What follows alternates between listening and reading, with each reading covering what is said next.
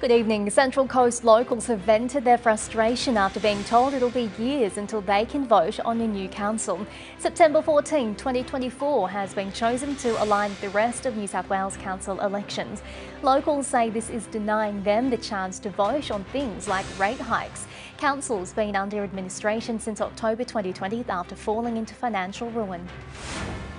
Approval of an extension to the Mount Pleasant mine near Muswellbrooks passed its first hurdle with a DPE recommending an approval. Of the 250 submissions, 42% were in favour of the project going ahead. The Planning Commission will now make the final decision. And they're not exactly cute, but 3 babies are causing huge excitement at the Australian Reptile Park. The Komodo dragon youngsters are now in a new exhibit.